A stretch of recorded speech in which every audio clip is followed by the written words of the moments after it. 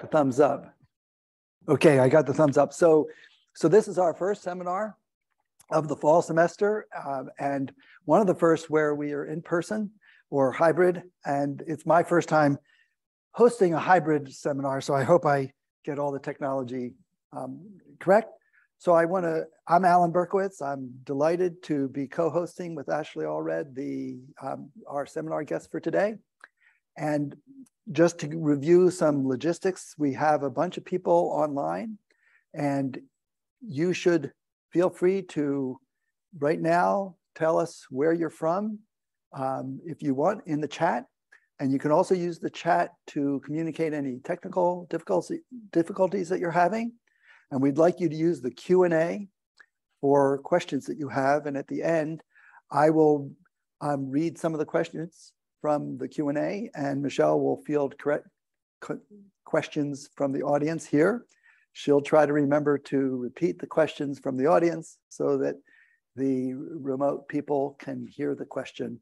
And that's our plan. So without further ado, I'd like to welcome Michelle Smith to Carey Institute for her first visit. Michelle is just recently became a Senior Associate Dean for Undergraduate Education at the College of Arts and Sciences at Cornell. She's also the Ann S. Bowers Professor in the Department of Ecology and Evolutionary Biology, which is the department that I was in at Cornell many, many years ago. Before that, she's kind of moved up the ranks from associate then to full professor at Cornell. She spent time, she got her graduate degree at the University of Washington. She got a master's from the University of Dayton in Ohio, and her undergrad was at Hanover College in Hanover, Indiana. As different from the other Hanover that some of us are familiar with.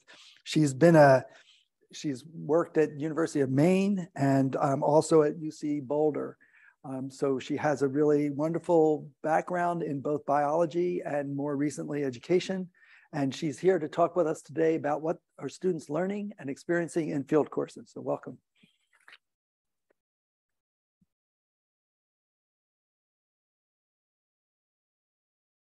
So hi, everybody here and online. I really, really appreciate this invitation. I also understand this is the first time you guys have had cookies and coffee in a long time before seminars, and I feel really honored to be attached to the return of cookies. So thanks for inviting me. So today we're going to talk about primarily undergraduate field courses and how we're looking to measure what's happening in those with our students. And I like this project for lots of reasons, but one of them is the team that's worked together on the research questions I'll talk about today. You can see it spans a lot of different career stages, all the way from undergraduate through faculty. Also, you'll see departments you recognize, like the Department of Natural Resources and the Environment and Ecology and Evolutionary Biology. We have some physicists involved, some people from the museum, some librarians. So it's just been a wonderful way to see how a group of people can work on some of these larger issues that touch upon ecology education. All right, so today we're going to talk a little bit about why we should even bother studying field courses. We'll talk about some of the student outcomes broadly. Talk about some new research where we think about how we can measure critical thinking in these courses. And then finally end with how we're looking at the breadth of student affect or how they're feeling when they are in these field courses. So we may all have a different definition of what a field course is. And so for the purpose of today, we're going to talk about how a field course is when students leave the classroom to learn outdoors about a natural phenomenon. So essentially what we're looking at the undergraduate level is the students go outside and learn about something. So I know we have all had various field experiences in our lives. So with each other, maybe we can move around the room here, or if you're on Zoom, perhaps you can put a comment in the Q&A. So with each other first, share a few words about what your first field course experience was like. So get to know each other and share a few, and we'll come back in a second.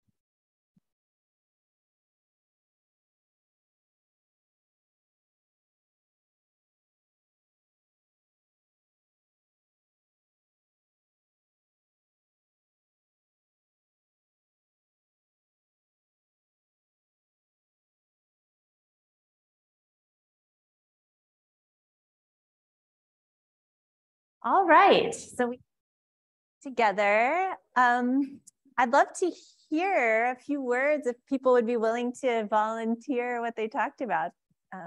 Anybody willing to share a few words about their first field experience? Alan can also look on the Zoom. Yes. It was, I would say, like positive. It was a little overwhelming. I was studying abroad last year, so a lot of change, but in general, I felt like as soon as I could be outside, it was way more fun. Okay.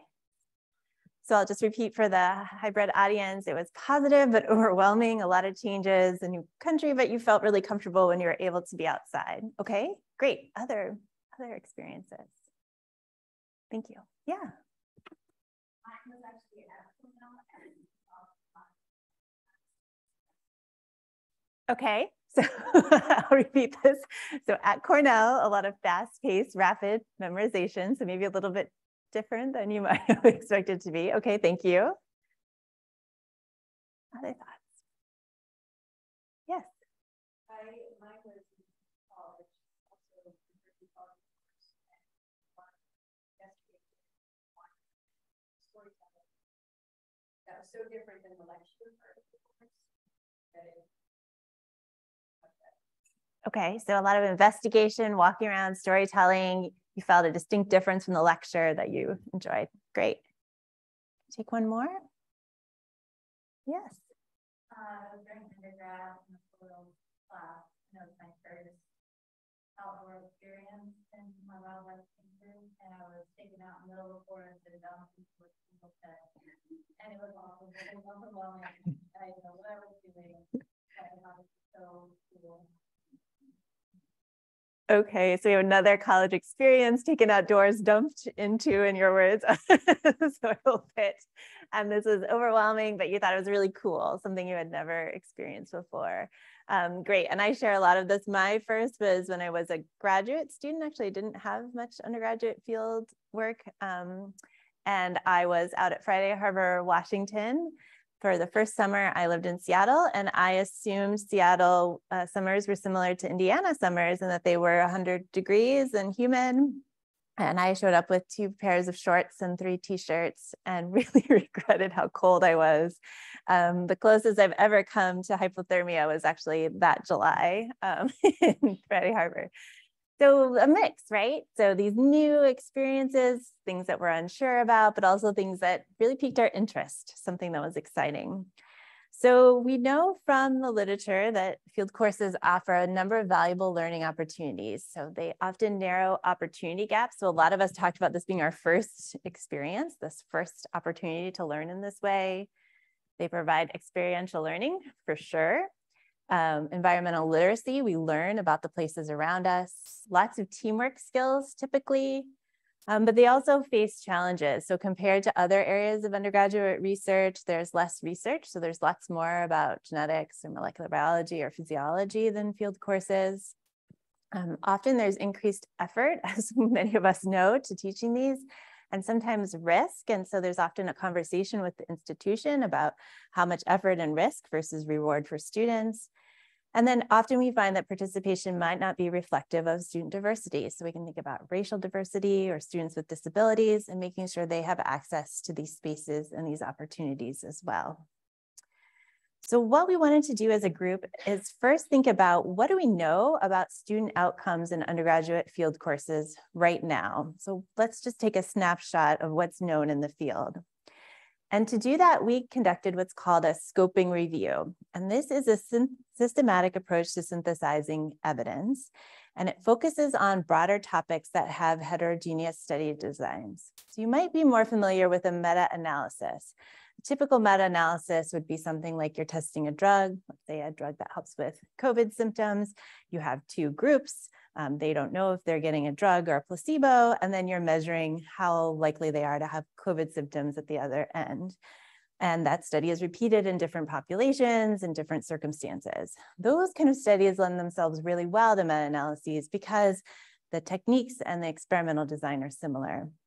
For people who have worked in education, you know that there really is not a single standard approach to studying education. And so we needed a way to account for these heterogeneous study designs. So the goal is to identify available evidence, to provide an inclusive look at the state of the field, but the most important thing is to determine opportunities for growth. So where should we go next based on what we know now? So here's how we did this scoping review. We designed a search protocol that, with the help of the librarian in this project, we posted online. It's a really critical component because it allows you to start at the beginning and stick to your protocol and not change mid-design. And we ran searches through various databases. So things like PubMed or Web of Science. We also searched some amount of gray literature, and we ended up with a little bit over 1,000 articles. When we searched things posted online that weren't posted or indexed in the same way, we came up with a few extra articles. It turns out those were all duplicates. So we had a little bit over 1,000 records to start with. So then from there, we did screening of the titles and abstracts of all of these typically articles. And we excluded a lot. So we excluded over 800 of these records. So what were our inclusion and exclusion criteria? So in order to be included in our study, we needed the article to focus on higher education institutions. We made the choice to focus on, at least to start, universities based within the US, although I imagine there will be plenty of other studies in other countries looking at similar questions.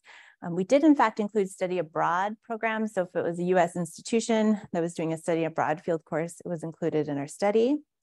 We were looking for undergraduates who were taking a field course for credit. So these weren't volunteer opportunities or extra opportunities outside of the normal academic year. We needed the classes to go outside. So that was one criteria. And they needed to be in the natural sciences. They had to have some evaluation of something that happened in the course. So it could be what factors influenced undergraduate participation or persistence or student outcomes. We focused on between 2000 and 2020 when we started this, so that we could have a contemporary look at what was going on in field courses. They needed to describe original research and have some sort of qualitative and or quantitative research methods. And then just because our team primarily worked in English, the articles needed to be written in English. So the way this would work is that we'd have a computer program and you would log into it and it would give you titles and abstracts of articles. You would kind of have your assignment for the day. And so I would do it and someone else on the team would do it. And the computer program would say, did we match in our assessment of the article, included versus excluded? If me and the other person on the team matched, the article was moved over to that bucket. If we disagreed, a third person, unbeknownst to them, would come in and rank it. And then that third person would be a tiebreaker vote. So once we finished the titles and abstracts, we were pretty liberal with that because we didn't want to accidentally exclude anything. We assessed the full text. So we went all the way through these criteria again and looked through the entire full text. And we ended up with a total of 61 articles where we could extract and analyze data based on our search criteria. So here is what we focused on for this study. So what study designs, methods, and measures have been used in undergraduate field courses, what factors are influencing undergraduate participation, and what knowledge, affective, behavioral, and skills-based outcomes have been reported. So here we have the frequencies. You can see the publication year. There's a little bit of variation, but at the most, we had 8 articles published according to our criteria in any given year. Just over half were from the geosciences, with the biological sciences and environmental research making up the other group. So what we found is most were published as peer-reviewed original research articles. There were some thesis and dissertation chapters. If we found a published article based on a thesis or dissertation chapter, we took the published article because typically that was published after and synthesis of the work. We had a few reports and a book chapter. We found that most used some sort of mixed methods, so some combination of qualitative and quantitative assessment. But what was really interesting is we found that the majority of the articles used anecdotal evidence. So it seemed like the students got better at the skill at the end of the semester by me as the instructor watching them. Or here's a quote that we picked without any process of how they analyzed quotes from student surveys. And so I think this is a real area in which overall the field can grow, using some standard methodology to be able to change it from anecdotal evidence into more empirically based studies. So what are some of the barriers people reported? Well, not often were barriers reported in these articles. If they were, the most common was economic cost, followed by physical factors, so whether or not somebody could engage in the work. Some emotional, some course-based factors, the time commitment was sometimes listed, and then field conditions. It was interesting, we read a lot of fascinating stories about what happened on various field experiences added into the method. So it's kind of enjoyable to see what various things happen to field courses. Cost, so this is just the x-axis is just expanded out so you can see, ranged from $0 or free to upwards of $8,000, which may or may not have included the plane ticket to get there. So there can be some amount of costs. Almost none of the articles talked about any fundraising or scholarships available for their field research. Here's what we found with student demographics. So it was rarely reported even to say who in general participated in the course. About 40% reported some amount of gender, class standing, you can see going down. We only had, I think, one article that talked about first generation status. So it's important that we understand who's taking the courses and whether or not some of the experiences we're measuring are differing based on some of these factors, especially as we're trying to open up field courses to a diverse set of individuals. So here's how things spread out when we're looking at what the articles were about. You can see that the most here on the left, we're looking at knowledge gains of the students, so roughly half the articles. And then we have spreads across affect, behavior, and skills-based. And these aren't mutually exclusive, but you can really see where knowledge is the big measure here. But when we were all talking about our experiences, we mentioned a little bit about knowledge, but pretty much these affective skills that we gained. And so we'll talk a bit about thinking about how to measure those today as well. So the lessons we learned is that field courses have these unique barriers for student participation. And as a giant field, we should be better about recording those and thinking about how to solve them. Reporting of knowledge-based outcomes is currently more common than the others, but that there's lots of room to measure affective, behavioral, and skills-based outcomes. And the one I just want to stress for this audience too, is there are many exciting and important opportunities for future research in this area. What we found is this is a field that is ready to go and ready to grow. And so hopefully we can get more people involved in work here. So I'm going to focus on two follow-up questions. The first question is out here. Oops, I knew I was going to do that. Here we go. The first question is out here. We're going to think about critical thinking and how to measure that. And then the affect in field courses. So we'll launch right into the critical thinking. So how can critical thinking be measured in field courses? So we may all have different definitions of what critical thinking is. We know employers really want students who are critical thinkers, and that's one of the skills that they look to in applicants. And so what we're going to use today as a definition is that critical thinking concerns evidence-based ways in which individuals make decisions about what to trust and what to do. And so why should we study it, aside from the fact that employers are really interested in these skills? Well, first is that vision and change, which outlines what undergraduate biology students should be able to do, calls for the development of curriculum that enhances students' ability to think critically. the 4DEE framework, which Alan was key in implementing out of ESA, also includes critical thinking. So this is a framework that includes designing and critiquing investigations, and that's specifically called out in the ecology practices dimension. And that we know current issues in ecology are often integrated into political discourse and they can be distorted. And so we really want our students to come out with knowledge about when they're seeing things about environmental regulations or hunting regulations, a way to evaluate and determine the trustworthiness of that information. So if you go and look online, you will see you can access some current critical thinking measurements. None specifically focus on ecology. To be quite frank, most present genetics or molecular biology scenarios in which students will respond to them. Many are open response where students write about an experiment or write about what they see, which is a fine way to assess students, but doesn't scale really well in large enrollment classes. And it makes it really difficult for people to give these types of assessments if they can't quickly score them. And then many are not freely available, so they're not available for the public to use, which is a limitation. So what we set out to do was to develop the Biology Lab Inventory of Critical Thinking in Ecology, or EcoBLIC for short. We wanted to offer a closed response, freely available way to measure critical thinking for ecology students and in ecology contexts. And we ended up working with physicists because they had been thinking about this already for introductory physics courses. So we were taking the structure they developed for physics and obviously changing out the scenario a bit and looking at different ecology contexts.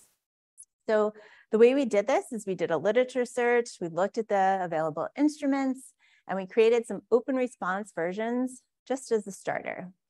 And we administered those to students. So in this case, we wanted students to write a lot about the scenario because we wanted to pick up their answers in order to develop a closed response version. So we first wanted to see what they were saying, which would allow us to tweak our answer choices. So they weren't just coming from a bunch of academics thinking about this, but they also were rooted in what students were thinking. So then we engage in this loop where we come up with some closed response questions based on what the student said, and we administer to them. So we're looking at thousands of students across multiple institutions, and we're using various statistical algorithms to see how students are doing and how the assessments are reacting. At the same time, we ask experts to give us feedback on the questions. So we have this statistical input and this expert feedback. This is really important because if we want people to put this into their classrooms, we need ecologists to value the questions and to understand where they're coming from and offer commentary. And then we do something that's actually a ton of fun where you sit down with students and you have them work through the assessment live with you sitting right next to them. And you're constantly saying, oh, why did you answer that? What are you thinking about here? And so what we're looking for is this loop to go around where statistically, the questions are operating like we would predict. Experts, while they will always offer comments on questions, are generally happy with the questions. And when students are doing think aloud interviews, we know what they're thinking when they're taking a particular stance on an answer so that the choice they're making aligns with predictable thinking. All right, so we have a few different question prompts. I'm just going to go through one here. So this one set up is that two groups of biologists want to know how the presence of a great horned owl influences the amount of time that mice spend feeding. These are purposely very basic scenarios that we set up for the students, so they'll be accessible to introductory ecology courses. So in one case, after they collect mice in the field, the biologists bring them into a lab setting. They divide the mice into room 1 and 2, and they look at feeding behavior in room 1, and in room 2, they're playing a owl call in the background, and then they're comparing the two. In the other, they set up this field experiment with cages and cameras, and in this case, they have a night without an owl flying around above and a night with an owl flying around above, and they're collecting similar data about how much time the mice are spending at their food bowls. So I just wanted to say that the students see a number of different features associated with these two experiments. And in some cases, like obviously here, the features differ. So on the left, we have an owl call. On the right, we have a live owl. Sometimes the features are the same. So both use these infrared cameras to track mouse behavior. And the one thing you should know is it's not as if the lab did everything great and the field did everything terrible or vice versa. There are strengths and weaknesses to each of these, just like in all our work, there are strengths and weaknesses to the approach. So the students aren't really comparing one good and one bad, but rather two experiments where there's a lot of nuance about the different features the biologists used. Okay, so what to trust? How do we figure out? So we first just present the students with some data and ask them to tell us what they see as the conclusion from the study. We actually aren't scoring, the students don't know this, but we're actually not scoring this. In general, students will pick out the patterns that we expect, and we're really just trying to make sure they're reading the question and making a reasonable approach to the answer. So that's what this question is first starting to do. But then we dig into it and say, now evaluate what you saw. So we're going to call these individual evaluation questions. So for example, there's a whole long list of these, but they look at the lab setting and they're asked, performing the study in a laboratory, would you say that's a 1 weakness to 4 strength? And they go on and they rate these different components. So they do that individually, separately for the lab and the field experiment. And then we have a compare and contrast. So after they've done it individually, they compare the lab and the field settings. So in this case, it says, how do you think the lab and the field groups performed in the following category? Again, a long list. This is just one example. So they used an appropriate study setting. So in the lab, the cages were in the lab, and in the field, the cages were in an outdoor enclosure. And they say if they thought the lab group was more effective, field group was more effective, both were highly effective, or both groups were minimally effective. And so what we wanted to see is, how do students critically evaluate aspects of the research studies when they're looking at one study at a time versus comparing and contrasting the two? Okay, so a brief tutorial about how I'm going to share these results.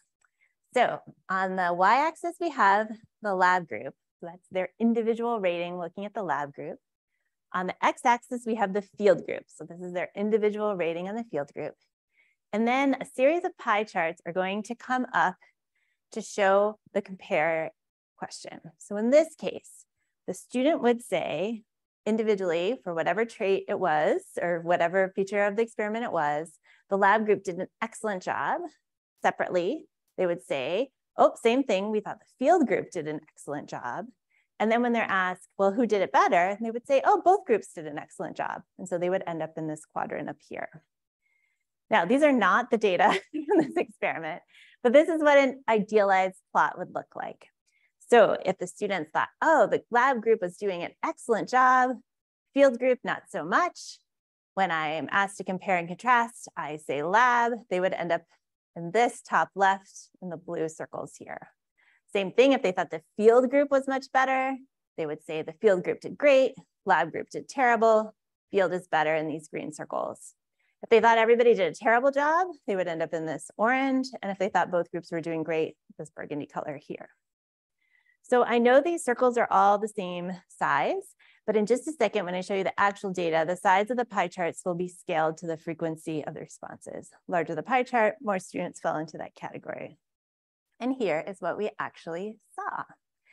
So in general, we saw that students were more positive than negative about these various features, but it didn't actually follow our idealized plot.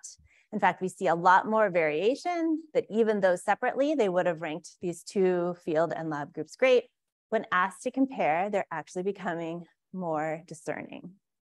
And so to summarize this, what we would say is that if you look at the lab setting alone, kind of think everything's going great. You look at the field setting alone, also think everything's going great. But when you're suddenly asked to compare the two, you become much more discerning about making these comparisons. So then we got to thinking, well, what's the point of these individual evaluation questions? Are they structuring things so that students can look through them carefully so they're more prepared to make the comparison? Or are they serving any function at all? So we decided to take a group who was taking the assessment from multiple institutions, and we gave half of them the individual evaluation questions, so just like we saw before, and the other half, we just omitted those. We just went straight to the group comparison.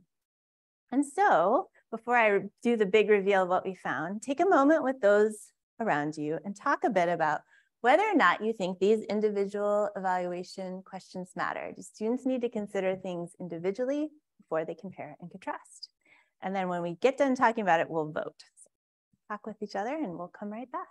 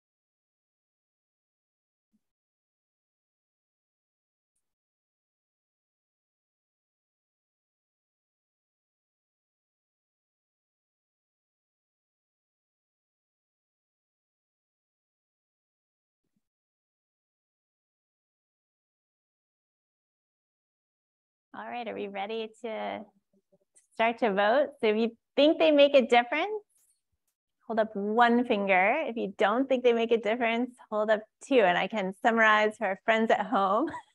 I see people looking around.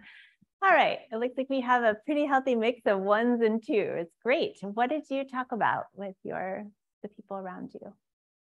Why are you thinking one or two?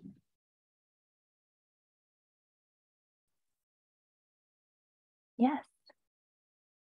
We thought, Shannon and I thought that the initial individual evaluation would help students legitimize each of the approaches, even if they have pre-existing bias that one might be superior. So that initially jump to the comparison, they might just fall back on what they like better. Okay, great. So just to repeat for the audience at home, they thought that this group thought that individual evaluation questions were important because students might have a bias. They might always think like lab is better or field is better. And so it would help them not have that. Great, thanks. Other thoughts? I also saw some twos.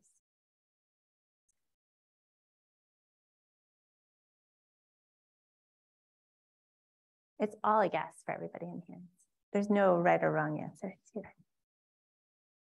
You did kind of mention that it's results that when they individually looked at them, it didn't match what they ended up saying. Yeah. With when they had to compare them, so part of me feels like you could argue that would be two. Okay.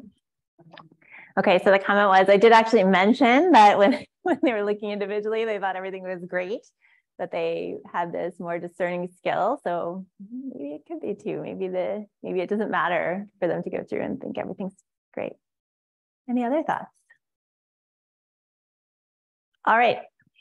So the way we're going to read this is we have a number of these study features here. Okay, so these are just different study features we have. On the bottom here, we have lab, field, both, or neither. So these are the group comparison questions. On the left side, it's with the evaluation questions. So they had those individual evaluation questions. And then on the right, it's without.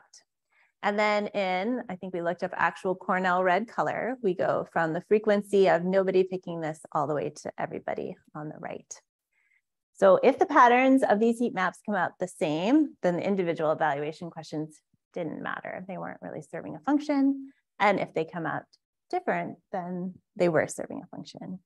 And lo and behold, here's what we found. Nearly identical patterns with and without these individual evaluation questions actually did not seem to be making a difference in how the students were figuring out what to trust. And so students do not compare the lab and the field groups differently when these individual evaluation questions were asked. Obviously, I'm just showing you a mouse example here. We repeated this with bats and mayflies. We also repeated this with masses on a string and a pulley system in physics. And we saw the exact same patterns over and over and over again. There's something very powerful about this compare and contrast to the students. So what does this mean for all of us here who may be working with students? To help students discern information about experimental design, consider just providing them 2 scenarios and having them go ahead and compare and contrast. And obviously 2 scenarios takes more time to write and to read, but to save students time, you don't need them to sort of march through each scenario individually. You can go straight to this comparing and contrasting questions. So what are we working on next? Well, I told you at the beginning, the definition of critical thinking was what to trust and what to do. And so we also have asked students about what these biologists should do next. And we've been comparing them to what experts, which are ecologists in the field, answer compared to students. And this is just one subset of examples looking at only the lab situation with the owl call playing. So we do see some similarities, like both the students and the experts thought they should increase their sample size of mice in the study. But what we are finding consistently when we run these different scenarios in both biology and physics is that experts are the only ones saying things about conducting statistical analyses. So again, thinking about how do we really help students think about what to do next, and how does the role of tools like statistics play in their decision making. Okay, now for our last research question, looking at affect in field courses. So for this study, we wanted to see within the context of historically how we've taught field courses, what sort of things students are saying about how they feel about their experience. And so there have been a number of documented effective learning outcomes in field courses. So they are engaging students through self-reflection. There's often, as you'll see even in this study, a journaling component. There's cooperative learning where they're working together. Often they're doing some sort of experiment and they're learning about the place around them. There's also been documented evidence that field courses build confidence, they add value, they foster science identity, and they connect students to a place. So in order to look at that, we looked at an introductory field biology course at Cornell. This one was actually taught during the pandemic. So that's why we have all these images of students outside, even with their masks on. It's a 1-hour lecture and 2 3-hour field labs per week. The students walk and learn. So it's student directed. They are provided with some amount of field equipment, but as we found when looking at their journals, students are asked to dress for the field and weather. We have a really great student story about wearing white pants on a field trip and having to meet her mom afterwards, and the destruction of those white pants. So afterwards, students after each lab were asked to provide information about the location that they were, the experiment they did, their lab activities and their results. And then the focus of today is this open-ended reflection. So looking at what did they think about the experience, what did they learn, and what did they take away from it? And that's the piece that we're going to study here. So what we wanted to do with these field journals and these reflections is better understand their experiences. We wanted to develop a framework of how we could assess the effective outcomes using field journal reflections, and then ultimately inform and improve field course design. So for this process, what we did is we started with 743 total journal entries from fall 2019. And we had to start by establishing a code book. So how would we analyze these field journal entries? Because as you can imagine, they can be all over the place with what students say. So there is a model of effective domain in geosciences. So we used that and we did our best to code to that. But it turns out there's some features that are different between biology and geosciences, such as connection to nature, which was not mentioned in the geosciences domain. And what we do is just jot those down as we were feeling where this original framework was falling a little bit short for us. So then we added to our code book to come up with something that would also honor biology. Then we had 3 coders in 4 different rounds independently code 5% of the data. So they had the same data, they would each independently code it, and then they would come back and see how they coded it and where they had differences and similarities. And then we would refine the codes based on those meetings. Once we were happy with the codes that we had and they felt like they were representing the variation we were seeing in the data set, 2 coders independently coded 30 journal reflections, so the same journal reflections, and we calculated inter-rater reliability.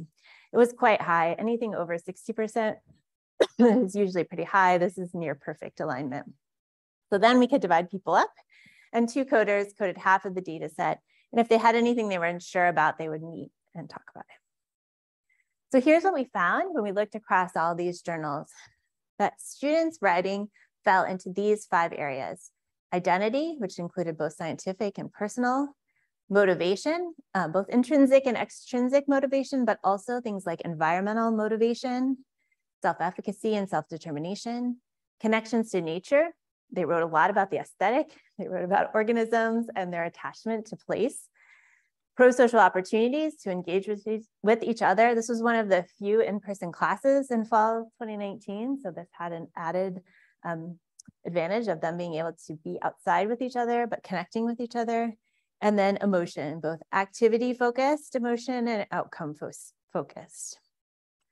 So I won't have time to go through all of these, but I thought I would show you a bit about identity and how that comes up in these student journals. So again, including both scientific and personal. So when we look at scientific, we would code things like what makes me feel like a field biologist, what affirms my major or career intentions, my past experience with fieldwork. So some students felt insecure because they felt they were lacking experience their classmates had. Some felt pretty confident because they had experiences their classmates didn't have. And then personal, so what I like and dislike, which we heard a bit about our first field experiences, where I come from and how I grew up and the connections in between. So let's look at one of these. So this shows how scientific identity and what makes me feel like a field biologist would come out in their writing. So standing under the snow on Turkey Hill, for those of you who are not familiar with Ithaca, this is a hill that tends to get more snow than Ithaca does. And earlier, I felt like a true scientist completing valuable work. These kind of statements about them feeling like a true scientist showed up really early and persisted throughout the whole semester. And then this, which I'm sure it could be easy to relate being closer to the city here. It's amazing to see the diversity of birds that live in Ithaca. Since being from Yonkers, the only wild birds I ever see are pigeons, sparrows, crows, and geese. So really opening up this whole new world to students is a reflection of their personal identity or where they come from.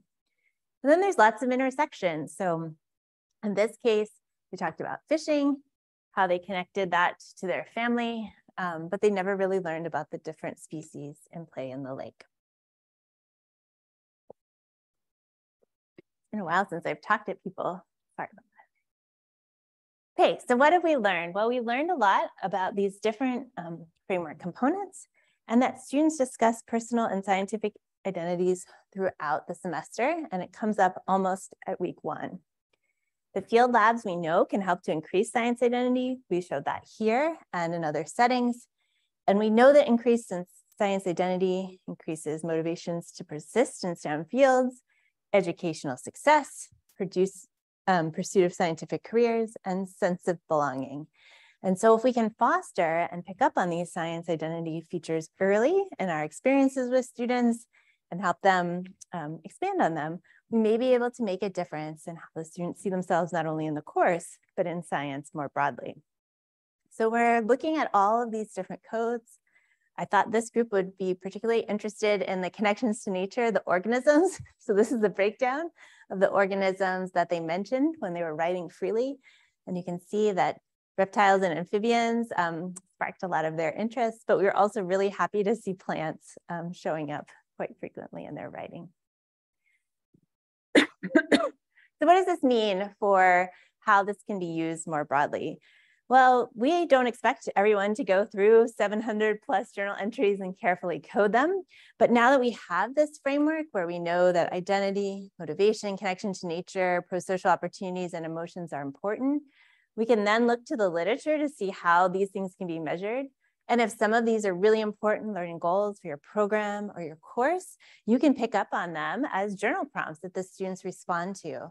And I just put a few examples here, but you can think of other examples that might fit more closely to your scenario. And so that way you can monitor this, especially if it's a goal for your program, and develop additional opportunities for students to engage and think about these experiences during the program.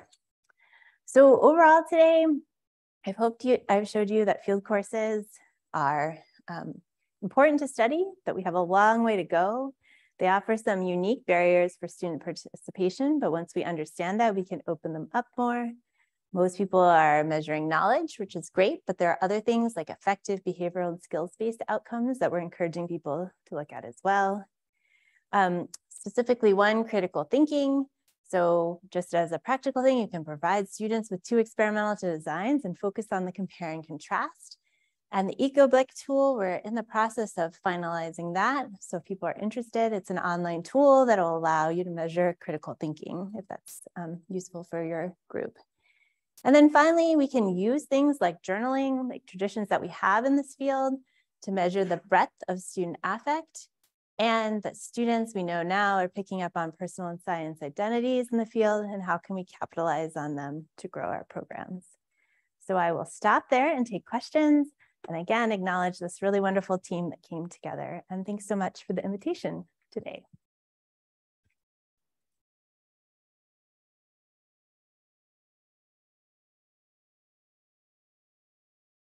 I want to remind the virtual audience to type questions into the Q&A if you have any, and we'll start by fielding questions here in the live audience. Yes. Thanks. In the second part of your talk, I was thinking about the point you made about students not calling out, oh, people should do statistics. Yeah. What do you think are some of the statistics? Yeah. The opportunities for doing that in field-based?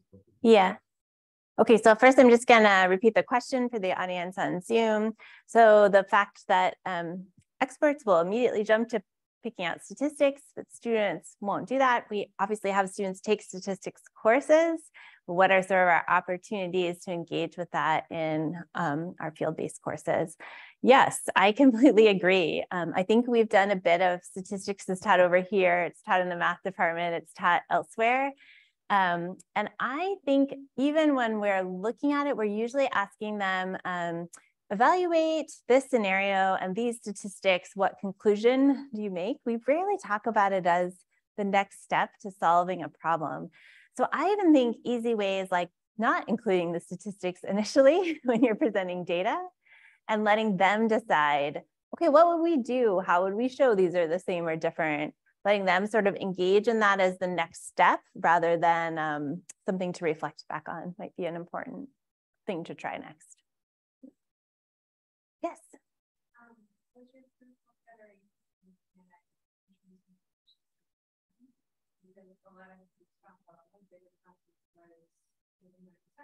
Yeah.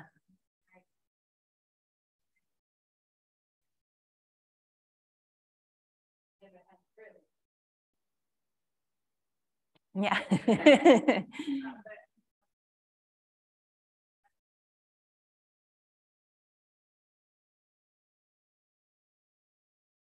Yep.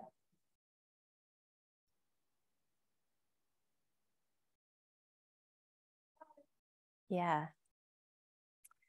Yeah, so to repeat for the audience at home, the question was, if students are feeling like scientists in field courses, regardless of the careers that they're entering into, should we be doing more in the intro courses to give them these experiences and help them see the world of science? Yes, I totally agree. One of the things we're really interested in is looking towards intro ecology courses that have a smaller field component, right? So they might be classes with hundreds of students, but that they go outside maybe a little bit, around here in the fall. Sort of how can we engage that? How does that look compared to a whole semester course outside? In addition to that, I've been working on getting more summer research opportunities for students, but specifically targeting students who this is their first opportunity to do research, because I don't know if this happens at other places, but at Cornell, faculty will look through CVs and they're looking for the most experience, most courses, the highest GPA, but giving students that first opportunity early when they have really nothing to put on their CV, trying to promote that. And then we've been trying to look at their science identity through those. It's just early days. We're just wrapping up this summer experience. What I can say is that if you look overall, their identity gained from pre to post, but when we look in between, it went up and down and up and down. And I can remember feeling that way too. And so how can we kind of normalize that or set that as an expectation rather than something that's wrong with you when you're in the middle of a program and not sure what you're doing? So yeah, thanks. Yeah.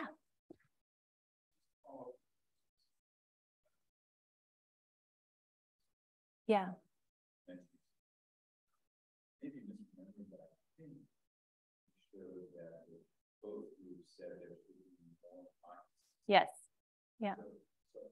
And I took that. Yeah.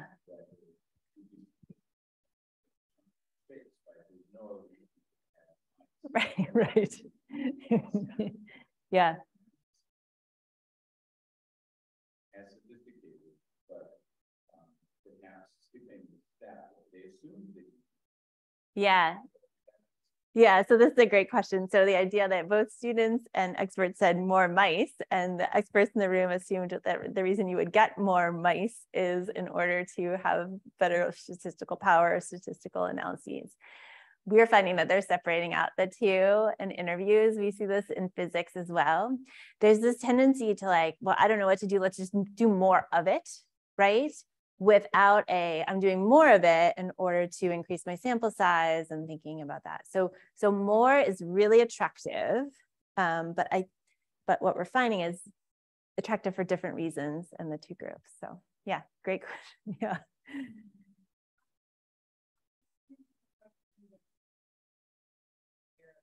But it seems like it's so valuable to have these post experiences in a survey form where you're actually getting reviews from your students. And I imagine it's very important also to have free surveys for the comparison. But also I think students know that like the value of surveys is how much students want to put into them. Mm-hmm.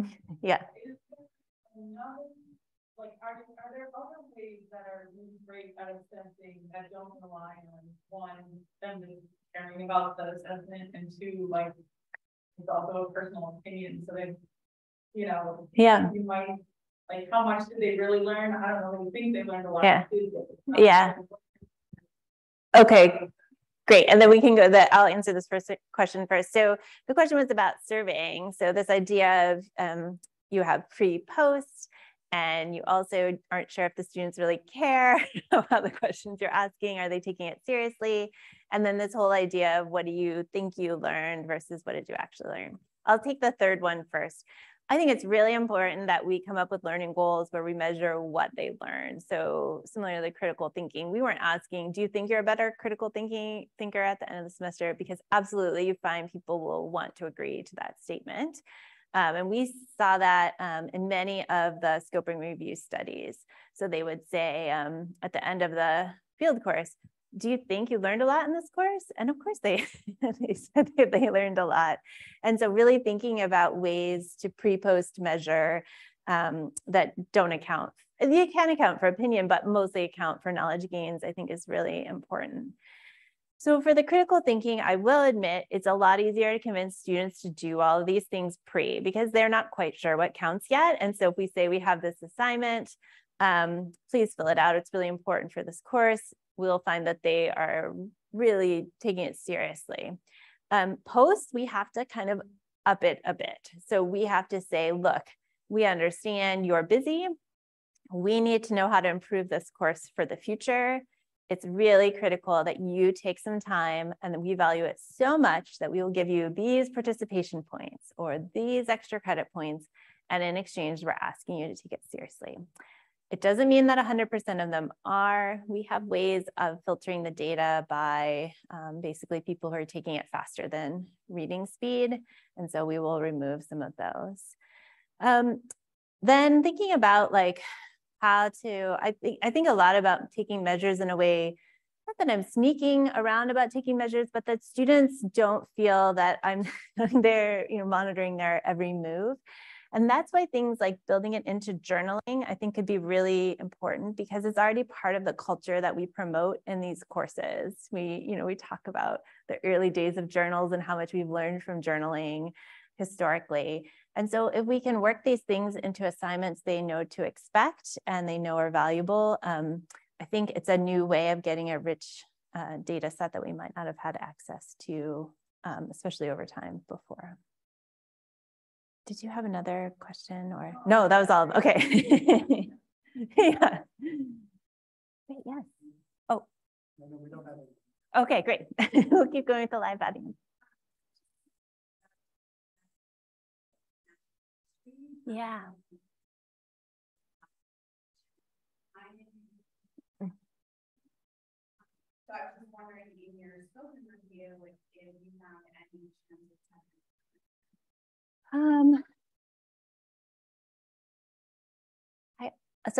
the question is about natural history. Do we find any trends? I'm guessing, I don't recall, but I'm guessing because we don't have a large enough sample size. If half this, it's true you could have geoscience, natural history, but I'm guessing there are fewer, and half of the 60 articles were geoscience. We can go back and check, but I think in the end, we had sort of no one category that was large enough to do that. But that could be an interesting scoping review for the future. So, yeah. We have time for one more question. We don't have any. We have 18 participants online, but none of them are coming up. Yes. I touched on this, but didn't unpack it at all. What do you feel like there are common sources of these barriers to participation, or common groups that are maybe excluded across the sciences or in ecology and kind of field courses that happen in ecology? Yeah, so the question is, do I feel that there are common groups or people who are being excluded? So one thing we've now done is we've gone back through the journals in a very targeted way to look at challenges and barriers that the students write about. So just going back through and categorizing those. At the same time, we ran a bunch of demographic variables in the background to see if, women versus men or first generation students versus not. The only difference that really showed up was prior field work. So students without prior field work found a lot more challenges and barriers than with. And in some ways, I feel like this is a really powerful way to connect groups of people because we can just talk about prior field experiences. So a lot of thinking about how to prepare them to what they'll expect, what they need to bring. One thing that's been suggested is having cards that students write questions on and pass them up, and you go through them as a way of being able to draw those questions out without drawing attention to a particular student. Admittedly, we did not have a lot of students with physical disabilities in our courses, although actually one of the instructors has a disability that makes it difficult for them to teach. But so I think more work is definitely needed in that area. So it's the noon hour, so I'm going to bring our formal session to a close. Before I ask you to thank Michelle again, I will point out she's going to join us at lunch, and so anyone who wants to join that discussion is welcome. From 1 to 2 in room 173, or we might put a note and go outside. Is an open discussion. A tradition that we have for education guests is to have an open discussion. So anyone who can come, who wants to come and keep conversing with Michelle about this is welcome to come. Her 30-minute slot schedule is full through 4 o'clock, but she'll be joining us at happy hour at 4 o'clock. So those are opportunities for you to connect. The natural history question, I'm looking forward to discussing that at the 1 o'clock open discussion, because it's definitely something I've thought a lot about and look forward to talking about. So, so please come to any of those that you're interested in. And now let's thank Michelle for a really great seminar. Thank you.